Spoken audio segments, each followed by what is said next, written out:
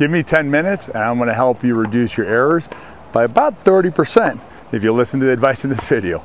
My name is Tony Roig. I'm a master teaching professional with the IPTPA.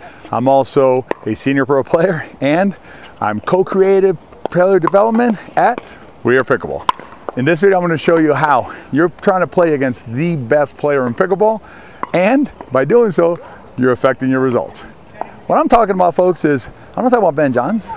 I'm not talking about Simone Jardim. Both fantastic players.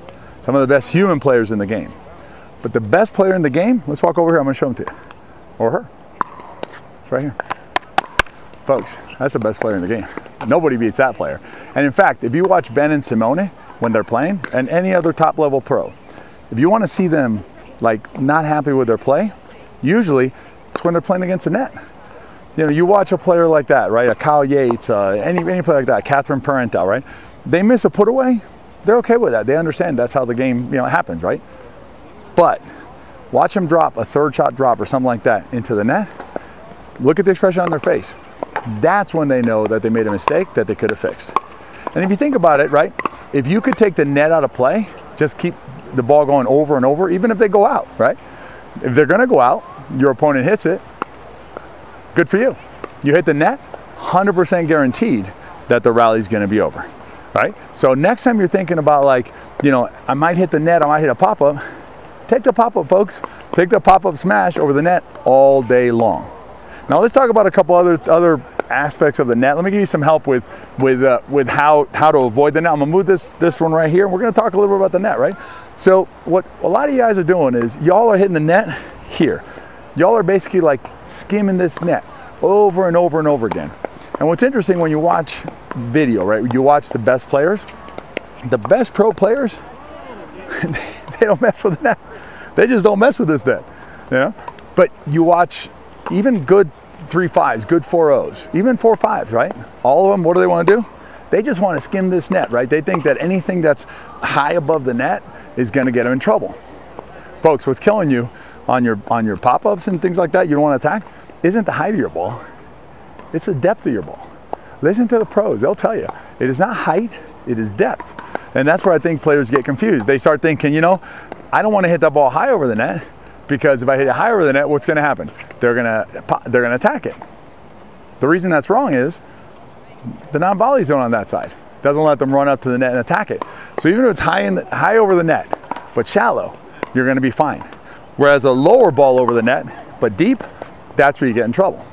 So what we recommend, generally speaking, is that as you get closer to the net, you're still going to respect the net. You can bring it down some. So you're dinking. There's nothing wrong with dinking this high over the net. So say like a laid down paddle like this over the net is fine. Sometimes you're going to want a stand up paddle over the net depending on what kind of trouble you're in. The more trouble you're in, the higher you're going to hit it. When you're in a situation where you can put some movement on the ball and things like that, you can bring it down a little bit. If you want to bring it down a little bit more, okay.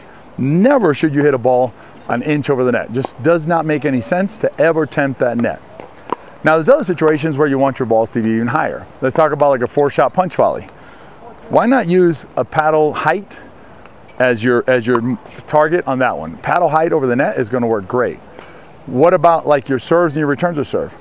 Why not go 4 feet over the net? 3, 4, 5 feet over the net. It's going to work perfectly great on a ball on your serve or your return of serve. It's going to work perfectly fine. So try the bigger target over the net. Take the net out of play. You'll start reducing the errors of having the net affect your shots. Okay, so the other thing I want to talk about the net is not just on your side, right? So we talk about the net having a negative, right? We talk about a negative on this side and how it increases the number of errors that you have because you're not respecting the net. But what players don't understand is a lot of times the net has two sides. This side is working against you. This side is working for you. So as you play, think about that, right? When you're hitting a ball from here to there, let's try and avoid the net on our side, right? Let's give ourselves those nice clearances over the net. But when I'm putting the ball over on the other side of the net, why not use it to your advantage there? Why not put it in a place where it'll provide you some coverage?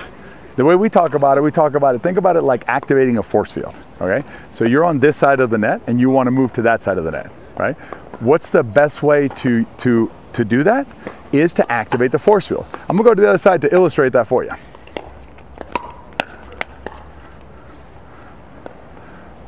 So now I'm on this side of the net, right? So I'm the attacker. I'm the one you got to worry about. I'm the one that's going to slam you and attack you with balls. How can you avoid me attacking you with balls? Activate the shield. Activate this force field for yourself. Put the ball behind it, right? And make it so that my paddle has to go down here to hit the ball. What happens there is I can't attack you anymore.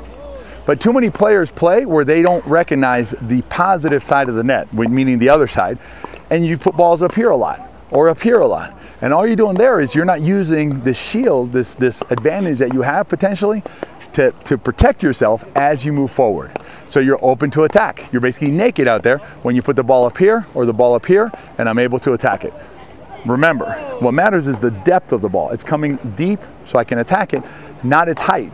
Because if you put it high over the net, but it drops into this zone where I'm not hitting underneath the net or at the net, that's where you activate the force field. So next time you're playing, keep in mind the two sides of the net. There's a side of the net that's harmful or negative, detrimental potentially to you. That's this side of the net. Give that side of the net a lot of respect. Don't even hit it where the grubby little hands of the net can reach up there and grab it and pull it down. And remember, the other side of the net is your friend. Use that side of the net to activate the force field and give yourself some protection.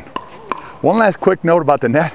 You know those dribblers that annoy some players? I don't know if it annoys you or not, but it annoys a lot of players. Those balls that just hit the net, dribble over for a winner.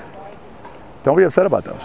In fact, if you could tell your opponent what shot to hit, suggest that they try that shot again and again and again. You know why? They're playing with the net. And eventually what's going to happen, they're going to hit the net, hit the net, hit the net. They'll get a dribbler once in a while. Don't worry about that. Worry about the big picture.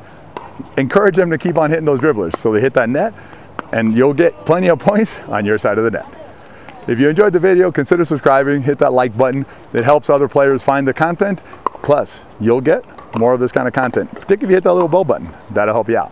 I'm going to link to some videos up here. You can keep on learning the game. Big picture, folks, when you're out there. Respect that net on your side, using it on the other side, and what will happen is your game will improve. Have fun out there.